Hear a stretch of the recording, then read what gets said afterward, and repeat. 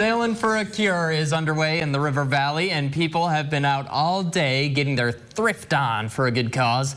It's a big community-wide garage sale happening today and tomorrow at Grace Community Church in Fort Smith. All the proceeds will benefit Erica Candy. She's a mom of 2 and is fighting metastatic breast cancer. The goal is to help her focus on being a mom and not having to stress over all the medical bills. You can find everything from clothing to toys, furniture, kitchen appliances, you name it. The sale continues tonight until 5:30. It goes from tomorrow 6:30 a.m. to 4:30 p.m.